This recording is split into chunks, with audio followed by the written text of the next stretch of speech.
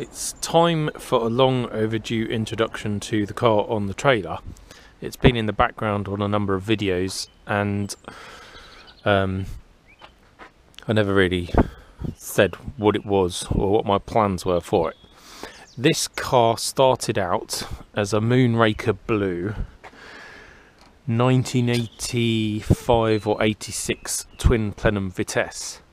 So back in the day it would have been a really desirable car. The other thing about this one is it has air conditioning. So apart from cruise control, which it doesn't have, it's the top of the range car. You couldn't really get any better than that, apart from maybe a Vanderplas EFI, but you know, you could never get those with the twin plenum engines. It's only, well, I say only, it's showing 96,000 miles, but you can see it's not in the best of condition.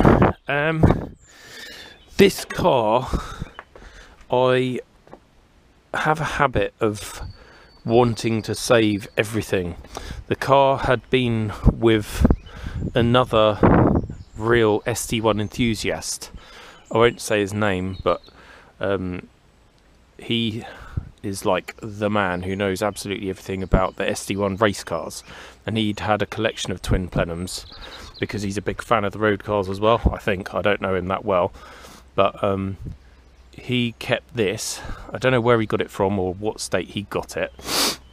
He had a bit of a clear out and he sold it to another one of my friends up north. Well, not north, from when you live in the southeast. He had it and was intending to restore it, but he had other things that he needed to get done as well, so he was going to shift it on. Unfortunately, the most logical way of shifting on a car like this is to break it, because there aren't many people who would want to take on a project like that, despite twin plenum prices going up and these cars being rare. The bits that were on this car that would have been worth good money were already missing, which is the twin plenum inlet manifold. I'll show you one of those in a minute, but basically you can see the car is now still got its engine in, but it's missing the twin plenum intake. But that's not a big issue because I've got a few of those, and it's now missing the the gearbox, the prop shaft, the selector, the manual pedal box, because my mate wanted to keep those bits for converting one of his auto cars to manual. So basically it's been passed around quite a lot and bits and pieces have gone missing, until the point where logically the only thing that was worth any money was the vehicle as a completed car itself, or the remains of that engine, because that engine is a twin plenum engine. It's still got its adjustable rocker gear, bits and pieces like that. So that's the backstory. Now, in terms of condition, somebody has started to try and restore it. They've painted bits of it in Targa red, which was a Vitesse colour, but my preference is always to keep original colours, even if you don't like them. I just think it's better for the car.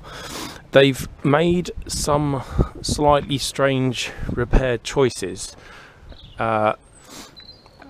So this wing has been repaired, but I think I showed this in one of the other videos when I was doing the wheel arch slip on Dotty. It's an over patch part. They've put it over the original. They've never cut the original off. You can still feel that in there, or if they have, they've only chopped a tiny bit of it off. Then they've just hammered it round. So when the door was on, the door was actually sitting outboard of here, which was never going to work really. I think it had an LPG at some point, and that would have been where the filler went through. That's not the only bad repair, by the way. Most of the boot floor and the rear of the car under here, it looks really solid, until you realise what they've done is they've used roof flashing tape, the aluminium backed stuff, to cover up all the rot. and then they've just undersealed over the top of it. So it looks really nice, and then when you peel the patch off, you're left with that, which is really annoying, because some of the photos of this car before I decided to take it on made it look really good, when in point of fact this boot floor's probably had it. It's not as bad as the diesel was, or some of the other cars, but it ain't great. Other annoying things, somebody at some point has tried either towing it or pushing it. I think they tried towing it, and they basically distorted the whole of the rear lamp panel and then pushed it back in, and we've ended up with like quite a distinctive crease and fold there. It should look like that.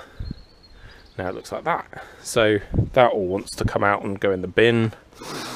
The boot spoiler has had it as well.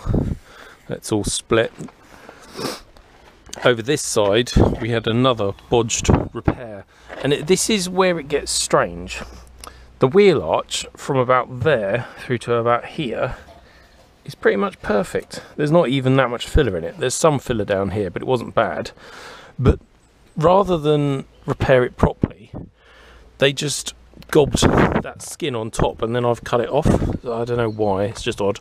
That door's had a bang, that's knackered. This side, it's had a whole new sill fitted all the way along. I think this might have been done by somebody else, because they've done it the proper way. So they've unpicked the sill from behind the B pillar and the base of the C pillar and actually slotted it up and inside, which is what you're meant to do to get it as close to factory as possible. And that doesn't fit with how the rest of the car's been done.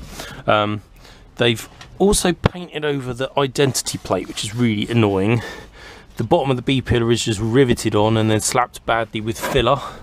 They've obviously had some alignment issues because they've hammered that down. So yeah, you're starting to build a picture, as am I, of just how lashed up this thing is. Then quite possibly one of my favourite features of this car is the fit of this front wing. That is a welded part on, welds along the top and around the wheel arch lip. They've never bothered welding the wheel arch lip, so there's just a big gap all the way around, which is really stupid. The wing fits horribly, and then I don't think it was ever finished. That's just another riveted or badly welded repair. So you can see that there's a lot to do on this car. You might think, why the hell are you even bothering? And really it's basically being saved at this stage. I've got so many other things to do first that I don't know that this will get in the line anytime soon. But when you actually start looking at the actual structure of the car, on a lot of SD1s, all of these rad brackets, these inner wheel welds, they've disintegrated to nothing. This hasn't. It's actually really good. Same with the front panel. That's also really good. This wing doesn't need to be changed. Has a repair down here that's needed, a little bit there, but actually the majority of that wing's really good. Most of this sill is fine. There's a horrible repair up there which I'll have to unpick off and see how bad it is behind, but I don't actually think that sill needs changing. And although the wheel arch lips are knackered, they're no worse, in fact they're better than Dotty was. So you can see why this car has potential. And when you look up here, you have a really good roof, a really good sunroof panel that actually fits, and no evidence of rust.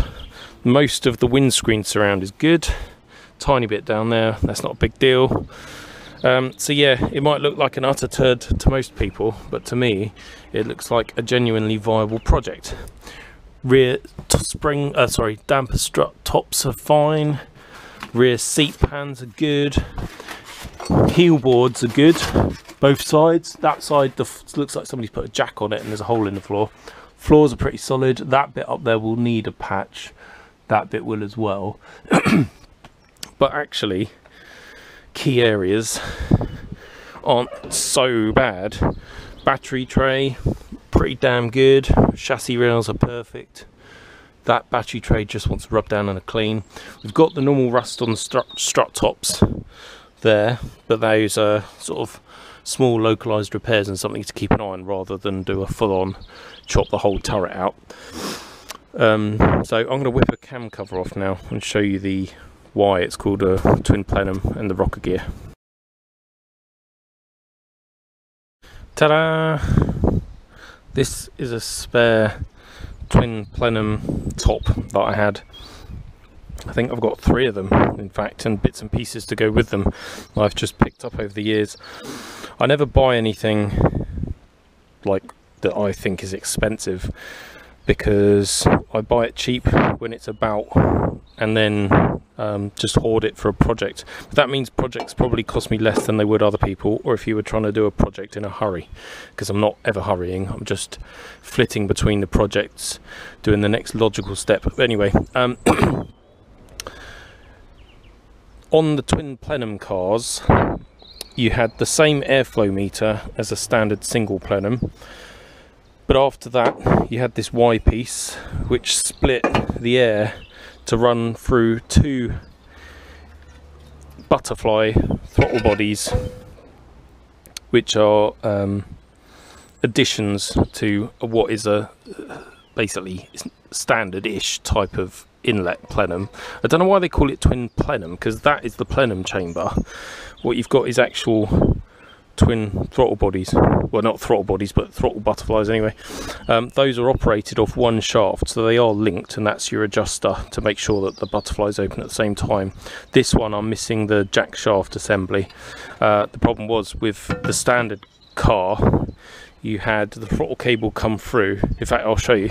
I'll show you on the drift car. The drift car is slightly different because it's got a Range Rover V8 3.9 litre and hot wire injection rather than flapper like an SD1 Vitesse would have. But you'll get the idea. So that's what a single plenum looks like. Airflow meter, intake, plenum, throttle cable on this one is running the wrong way round because it's out of a Discovery, I think I got it. But when you pull the throttle cable, it turns the spindle in a linear way, so that for every sort of millimetre of travel you get a set amount of opening of the butterfly. That's different on the twin plenums, because as soon as you open the butterfly and the engine starts to get more air, it'll accelerate. And with a conventional throttle pedal, a conventional cable operating 2 butterflies, you can imagine that if you just touched the accelerator a crack, both of these would open and the engine would really accelerate, and it could be quite lumpy for your average Joe driver. So it has this weird jack shaft assembly on the end. When the throttle cable gets pulled, it begins to pull the lever, which then turns the spindle a crack. And then after it's gone so far, the rate at which throttle cable extension will increase throttle butterfly opening rapidly increases. So it's just a way for Rover to smooth out the initial power delivery. The other differences on these twin plenum cars is the rocker gear. On a standard car, none of it is adjustable, so you have a conventional Rover V8 rocker arm with a little cup on this end for the pushrod to go into, and absolutely no adjustment. They don't need adjustment from factory because they have hydraulic tappets or followers which are pressurized, which take up the clearances to sort of, you know, mass production specs. On the race engines, they wanted to have that controlled because they had solid lifters so that they could rev a lot higher. So on the homologated cars, which is what a twin plenum Vitesse basically is, they had to build them to sell to Joe Public with rocker gear in it, and then they were just welded so they couldn't be adjusted. What exactly the race cars were like, I don't know, because I've never seen one, but other people can post up and tell me, and other people if they want to. This engine is not the original engine from this car. It was built as a twin plenum car. It came off the production line as one of the later twin plenums.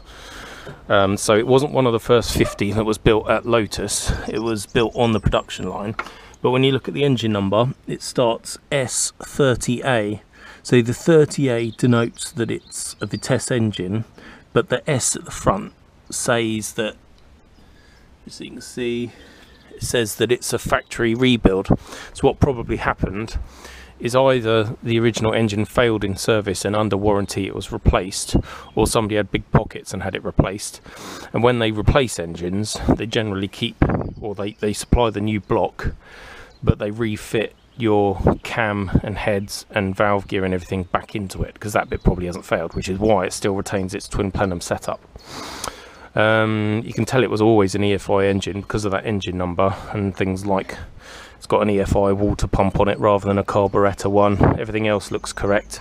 It's got the right manifolds and with the original copper nuts on it, so I don't think after that, you know, engine rebuild and install, I don't think it's been disturbed massively. It's missing its oil cooler, but I think I've got one down in my dad's garage. The other bit that's not fitted to the car that makes up the twin plenum is the trumpet base. So on here, and don't worry about things dropping in here because I'll be stripping this engine completely anyway. The trumpet base is wider and has larger trumpets than compared with a standard Vitesse. You can see the additional machining work done to this inlet manifold because you see the throats are opened up a bit there. There's lots of people arguing about how many twin plenum Vitesses there were, and Rover never kept a number, and they never actually sold a you know, they didn't do a big marketing thing like most people would do nowadays. They just let them out the door and people were turning up to the showrooms buying Vitesses in whatever colour they wanted, not knowing whether it was a twin or a single, which is really, really odd, because you can imagine now how much the marketing people would get on board with trying to sell Joe Public a race homologated car for loads more money, like loads of other manufacturers do. But Rover didn't, because they were shit at marketing back then. Which is probably one of the reasons that they never sort of sold these as the amazing cars that they were. I'm just rambling now. Yeah, there's arguments as to how many twin plenums there were. Some people say it was only 200, some people say it was 500 on the dot, and I know Chris, the Rover SD1 Club historian, is doing a bit of research, and I think he's found up to about 500, maybe even more than that now.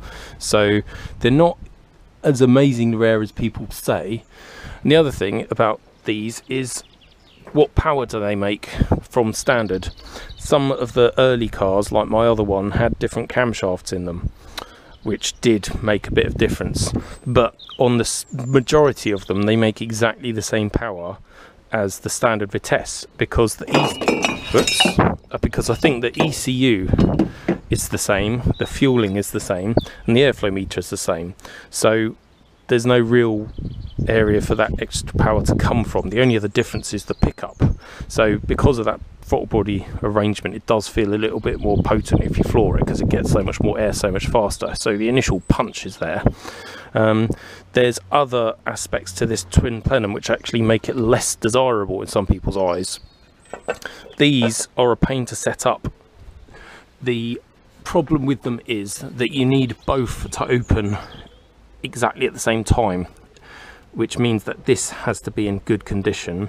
And the other problem is the throttle linkage is on this end, and it puts an awful lot of stress on the bushings for the throttle spindle, so you can actually wear these out and get air leaks that you don't want. This is an incredibly low mileage, unmolested, perfect inlet, and that will be the one that probably goes back on this car once I've found a trumpet base.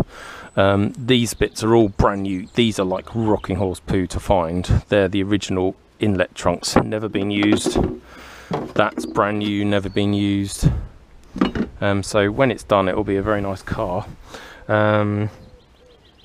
Yeah, that's where the original fuel filter is. I've got all of the brackets to hold the twin plenum airbox, which is slightly different, I think, and the bracket for the airflow meter up here, which is slightly different. I've got a radiator at home. I've got the deep chin spoiler at home, new boot spoiler. I've got all the trim apart from the headlining, and I need a rear seat base, I think, and the rear bolsters. I think I've actually got everything to finish the car. I've even got a nice set of wheels. So that's a tour of the mystery car. Oh yeah, that's the other thing I picked up. I've actually got a suffix D code 28A gearbox for this, and that's the proper late Vitesse gearbox, which will be in the twin plenums. Lots of other bits of this car have been painted yellow for some reason. It's like somebody stripped the front down, got happy with the yellow hammerite, and then gave up. Still got its twin circuit Vitesse brakes, which is good. I'll probably swap them for Jag ones because I've got another set of those at Dad's garage. It's got a standard front anti-roll bar, nothing special going on there. At the back, again, it looks like somebody's done some of the work, which is good for me. I think the fuel filler neck is new. And then under the back, this is the benefit of having a trailer. I think the axle has been repainted. Whether it's been refurbished, I don't know. All the brake lines at the back are new. The Watts linkage has been repainted. The trailing arms look to have been replaced, and they've got poly bushes where they go onto the axle cups. So that's good. The axle cups haven't rotted out. Actually, that is a big bodge I've just spotted. One side of the axle is polybushed and the other side isn't. Why you do that, I don't know. And it's the same on this side, so that's odd. It's got the twin plenum fuel tank guard. They're not actually rare, but they're nice to have. You can still buy them new. Just checking it's got the right Watts linkage. Can't quite tell without undoing it from its hangers, but on the Vitesses you should have solid bushes on the outboard ends. But yeah, that's a tour of the car. Ugh. So hope that's of interest. Like I say, it's going to be a while before I do anything constructive with that.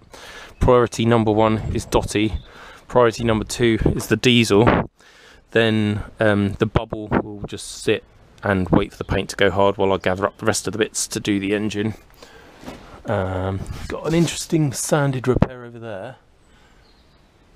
This is quite funny for me, but then I have a strange sense of humour.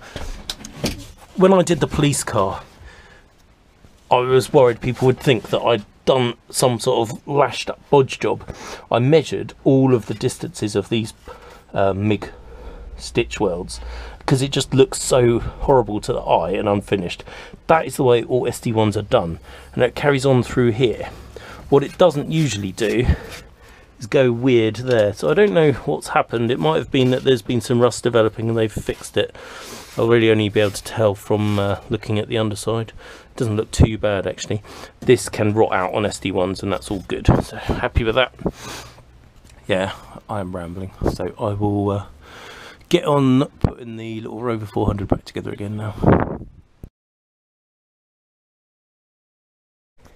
Just as a very quick follow-up thing, because I can, that is a standard rocker gear setup, well not gear, rocker assembly versus the twin plenum one. So you can see, I presume the shaft is the same and the pedestals are the same. I don't 100% know, but you can see the difference in the rocker arms themselves. I'm told, or have read, or something makes me think that these parts are actually off a Volvo.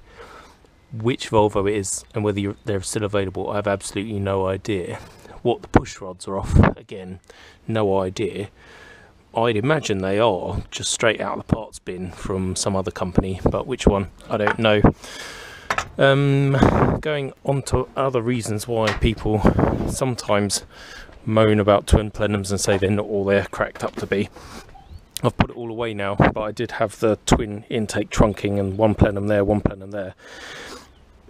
On a road car, the air comes in, goes through that cast alley inlet and then into the plenum. There's some people, I think it's written in one of the how to power tune a Rover V8 engine books, or one of those, it says that the twin plenums actually feed air to one set of cylinders more than the others and can lean them out a bit. Whether that's true or not, I don't know. It probably is only going to affect it over massive mileages, but just another little detail point really.